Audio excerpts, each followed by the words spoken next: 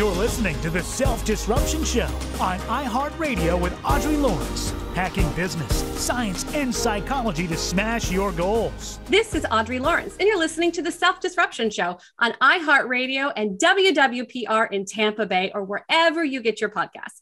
I am so excited to share with you today my absolute, I have to say, crush, because if you ever had anybody who you just borderline stalk, they're inspiring, they're motivational, they're the place that I go when I want a lift up in my day. I don't know where you go, but I go to one of my favorite programs. Kate Sullivan is here from the show To Dine For. Welcome, Kate. Audrey, thank you so much for having me. I'm so excited to be on your podcast. Thank you so much for reaching out. My pleasure. Listen, I am such a crush. I first stumbled on your show. I was in the pandemic with a newborn baby. I can't go to a restaurant. I can't have a conversation with anybody face to face. And I find your show, which is everything that I'm missing in my life. I'm missing great food and great service. And sorry, honey, my husband's great conversation, but with conversation with more than just, the people in my four walls. And your show was such a respite. How exciting is it for you to travel the world, having the amazing meals, meeting these world-class thought leaders? I mean, do you pinch yourself every day? It really is a dream job. I will say that. It is an absolute dream job. It has taken a lot of work to get here. As you well know, creating anything is bloody hard. But yeah, it is. I created the show because it's a combination of all of my interests and really what I want to say to the world, which is that anything is possible and that I am fascinated by the stories of people who've taken an idea from inspiration to execution. And I want to hear how they did it. I know that you said that you've watched a lot of the shows and helped incorporate them into your book about ideas for success. And yes, a lot of these people, actually all of the guests are incredibly successful, but there's another element beyond their success. And that is they have a vision to help the world in some way. And so to me, that's the ultimate success. It's not just financial success. It is not just being able to do what you want and create something. It's being able to have impact. And I think more and more people are interested in their jobs and in their lives in having impact. That brings me perfectly to one of the top questions I've been kicking around. There's that old adage that we are the common denominator of the 5 people that we hang out most with. Do you find that this amps up your game? Now, listen, listeners, I have to clarify. Kate is a 4-time Emmy winner. She had a very successful evening news slot in Chicago. I mean, you by no means are a slouch, but do you find that this elevates your game by having this association? That's an interesting point. If you can't be around, when you look at the people you're surrounded with and you really want to up your game of the people around you, I think being able to dine with Howard Schultz and Sarah Blakely and Mark Cuban definitely allows me to have these incredible people around me. But for me, it's not necessarily about what they can do to elevate me as much as what I can do to share their story and elevate the listeners and the viewers. We have a 50 episode podcast called To Dine For the Podcast, and then the TV show To Dine For, which is on PBS and Amazon Prime. It's about what can I learn from that guest and share with the world. And, there's definitely some common threads that follow success, which is what your work is all about. But more than that, I'm also interested in what makes each person different and what makes each person unique and how they see the world differently. To me, the more I do these, the more I see common threads, but I also try to pinpoint when I go into an interview, what makes this person truly themselves and truly special. And if I can try to, in some way, and you can only scratch the surface in a meal, right? You get one version of someone's life, and lives are dynamic and complex and involve a lot.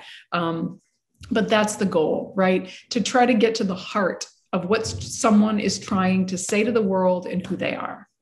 Wow. To get to the heart of what someone is trying to say to the world. I think it's a question that all of us should ask ourselves more often. I find myself sort of, forgetting those important questions such as that and getting lost in. Let me tell you, Audrey, let me cut you off because I ask some of the most ridiculously deep questions to my guests. And then when someone asks me one, I have no idea what to say. So it's definitely unfair. In fact, I have been writing down some of these deep questions. Like I had just said, I said, what is your value? Like, what do you bring to the table? Like I wrote that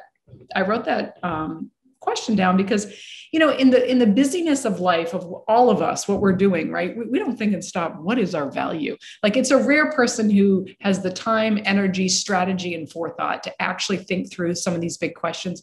And we should. I really feel like, to anyone who's building a business or an executive person, to take the time, if you don't have an executive coach, and I've been starting to do more executive coaching and media training for people as a side hustle, and ask themselves some of these questions to really hone in on who they are, what is their value, and what do they bring to the world? Because one thing that I will definitely say is common among all the guests is they know their story and they know their value and they know how to articulate it. And I can't say the same, right? It's actually hard. Yeah, it is very hard. Yeah, I have to say that, that was one of the sort of curveballs that came my way. And I love my press agent, Jane Westman. I'll give her a shout out. But she sat you down and said, listen, kiddo, know your story in about 2 seconds if you're going to do a media run.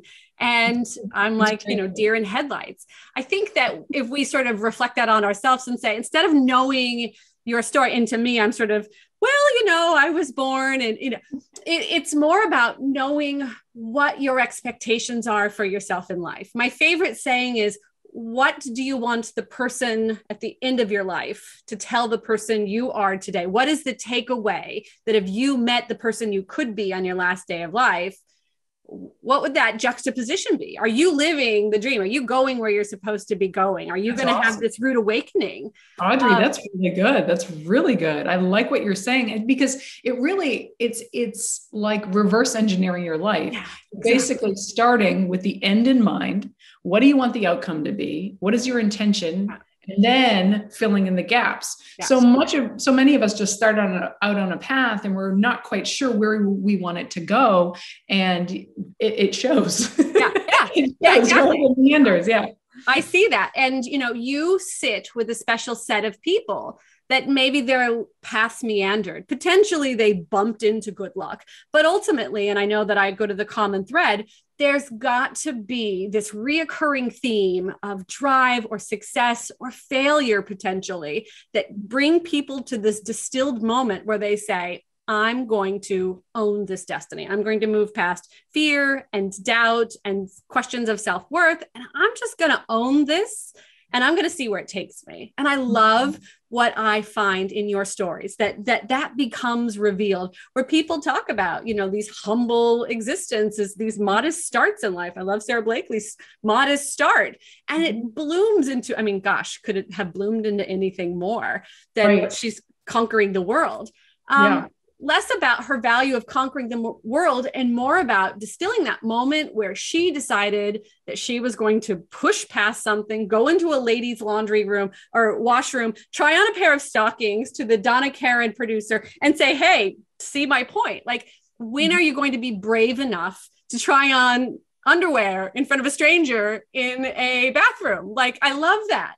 Like, how brave must you be? And what lesson can we take in our own lives for being that kind of brave to go out there and claim our destiny? And that's what makes me so curious about the opportunities of the people you've met. Is there this reoccurring moment where it got really rough in the beginning and then there's this arc of success? What are your thoughts? Is there anything you've sort of walked away saying, there's this pattern that can be isolated? You mean among the guests that I've interviewed? Yeah. Or even in your own takeaway, like in your own thought, like what's Kate's version of distilling this down about what it looks like to be a super achiever? No pressure. A couple of things, there's a lot to this question. There really is, because it isn't as simple as it sounds. I think first and foremost, I think people need to do a gut check of how hard they're willing to work. And this is some real talk, because every person who is quote unquote, I've never used the term super achiever, but it's very good. These are people who are extraordinarily successful. And to be a super achiever or extraordinarily successful, you have to be willing to work harder than anyone else. And I think people have to be real with themselves and do a self-evaluation of how hard they're willing to work and what is their goal. Because I think the number one thing that sets every person I've interviewed apart is their ability to grit it out, to grind it out, to have resilience, and to not let no's, rejection, or any problems get in their way. And that is a mindset that is mental, which is what you talk about. And it is something that sometimes it comes from within. Sometimes having nothing, having no money, having no resources is actually your best friend, because when you have nothing else, all you have is that amazing goal or that dream. That is what keeps you going. And so you find a way. When there is no way, you find a way, you create a way, you pray your way to a way, and you make it happen. And I think that you can't underscore enough the power of having an enormous goal and really having the wherewithal to go after it. And I really think one of the things that, I know this seems counterintuitive, because we think like, when to create anything, you got to chunk it out, right? You have a big goal, then you do create little goals to get there, right? Every step along the way is how you get somewhere. I think there's actually magic in bigger goals than you can imagine, because when you have really big goals, crazy goals that you think nobody could achieve, that moonshot goals, I call them moonshot goals, they actually create an emotion in them that is so exciting, that is so thrilling, that is so, wow, imagine if that actually happened, that actually propels you far greater than a small attainable goal. 100%. And so that is the kind of the magic of thinking big. And you see it over and over again come to life on To Dine For, because that's what the show's about. It's about people who do have these enormous goals and how do they achieve them. I'm always interested in, where did they fail? Where did they fall? How did they stumble? What was the, on the floor moment that they thought they were going to give up, but they kept going? Not everyone has that. Not everyone can articulate that. Sometimes it's too painful to talk about. Sometimes people aren't willing to be vulnerable enough to go there. And I ask it, and I can tell, I can see it. Having done enough interviews, I can read people in a way that I couldn't read them before I did this show. I really can. I can tell when I've asked the question that makes someone uncomfortable. I can tell when they don't like a question. I can tell when to push and when not to. At the end of the day, my job really on this show is to really be able to bring out their story, but only to the degree that they're willing to tell it. And that's really important. There's a great quote, and it's something like, we can only meet people as deeply as they have met themselves. Amen. And if you have not done the inner work, you're not going to be able to articulate or excavate the lessons learned along the way. And that is hard, because I can tell sometimes when I'm interviewing someone and they're not ready to go there. Maybe they haven't figured it out themselves. And I don't, the job of sitting down to a meal with someone is enjoyable. It's fun. It's entertaining. I know going into all of these interviews, they're great stories. I know that they are, just by sitting down with this person, I've hit it out of the park. So now what can I bring out of this person? What kind of conversation can we have? Let's have some fun. My job isn't to get out the scalpel, and I'm not a psychologist to get to the heart. I try to, but as I said, it's attention only to the degree that they're willing to communicate it. It's such a fun exchange. To the listeners, I say it's like watching your best friend from high school interview your idol. You just don't know which one you love more. Like, it's so engaging. It's so down to earth. It's so beautiful to watch. I always wonder, I'm like, is it hard to eat on TV in front of people? Because I'm the kind of person who puts a piece of pizza in her mouth and then has to cover her mouth while she chews. And I would be the whole time going, you didn't get that falling out of my mouth, did you? Like, that would be my big fear. Like, well, it's so funny. Just before we did this, I was going through a rough cut of an episode of season 4 that's coming up. And I don't think I've eaten in an episode as much as this one. And I am chewing like the entire show. And I'm like, oh my gosh, I really went to town. And it was a delicious French restaurant in Chicago called Brandy. And it was amazing. And it was worth every bite. But yes, you know what? I've lost my kind of self-consciousness of being on TV eating, but the guests haven't. And some guests eat more than others. Like, there have been some guests that don't eat anything, and I want them to eat, but like, you can't force someone to eat.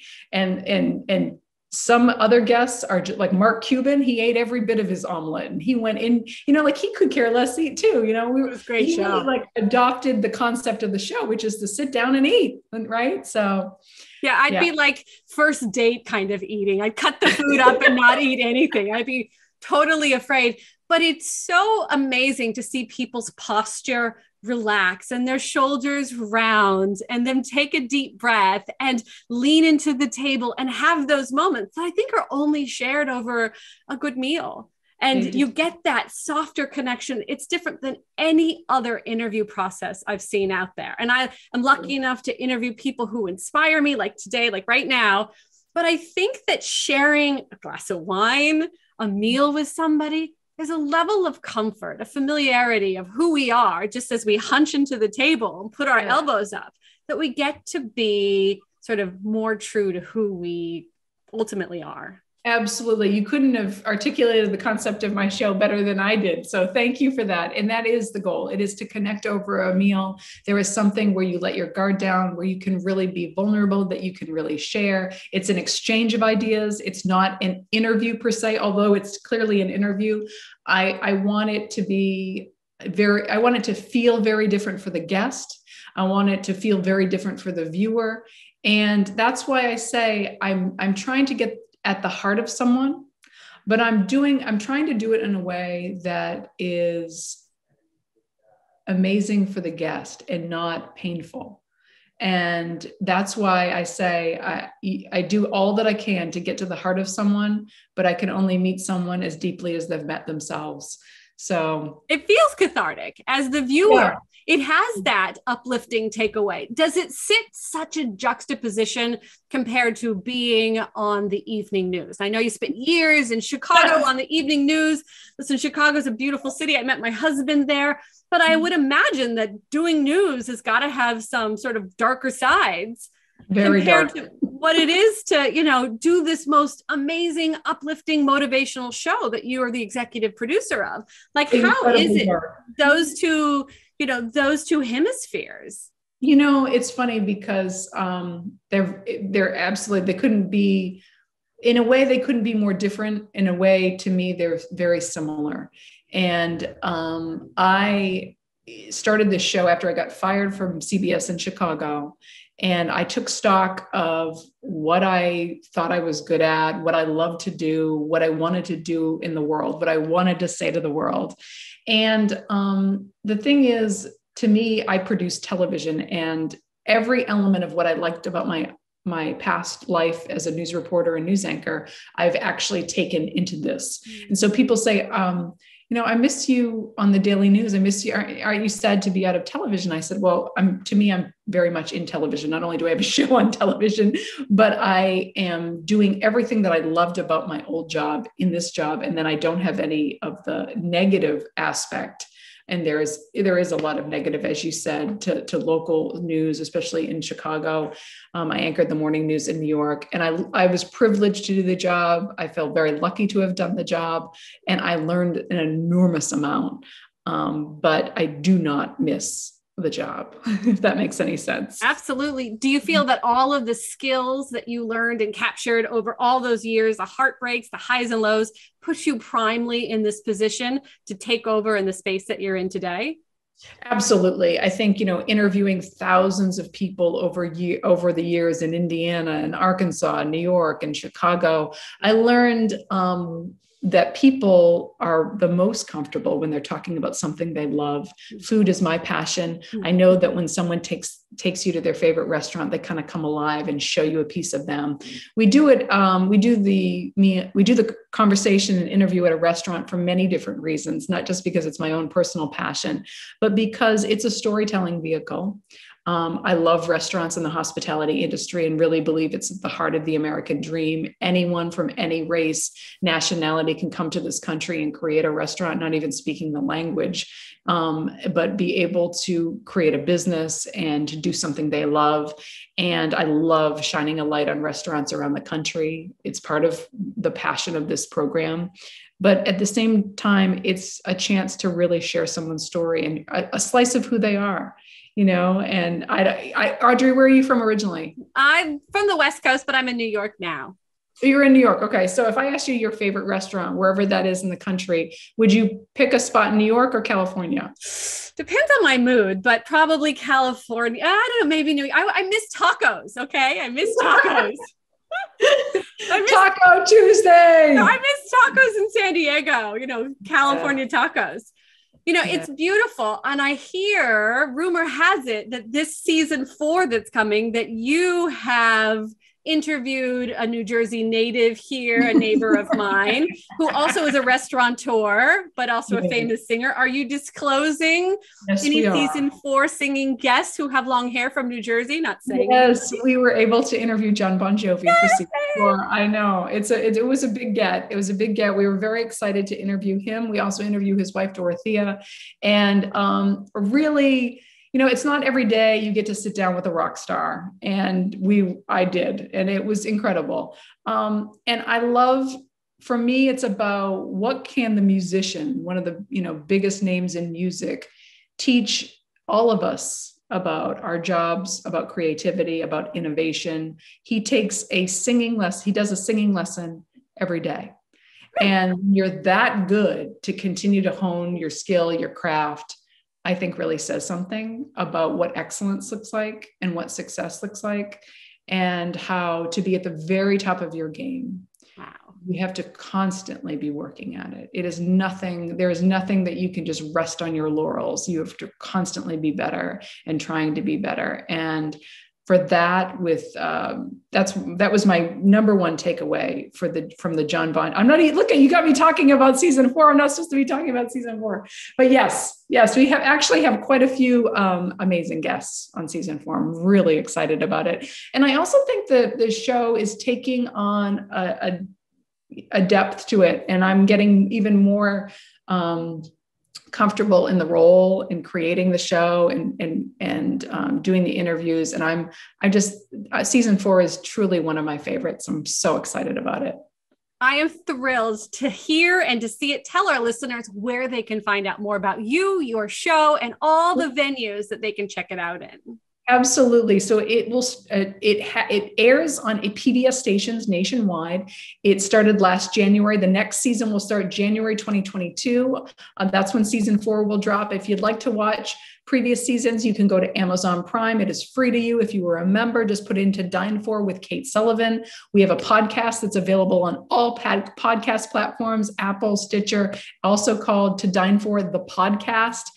We do a weekly podcast every single week with luminaries, visionaries talking about great food and how they architected success in their own life. So I'd love to connect with you. My Instagram is To Dine For TV, and to hear more of your journey too. I'm always interested in hearing people's career journey and also what they just love to eat. I love it. Share what they love to eat. We have to have our listeners call in or message in what they love to eat and where they think Kate should go for the restaurant highlights. We're always interested to hear what our listeners are interested in doing. Drop us a line on Instagram or Kate on Instagram. I'll be sure to link that on the website.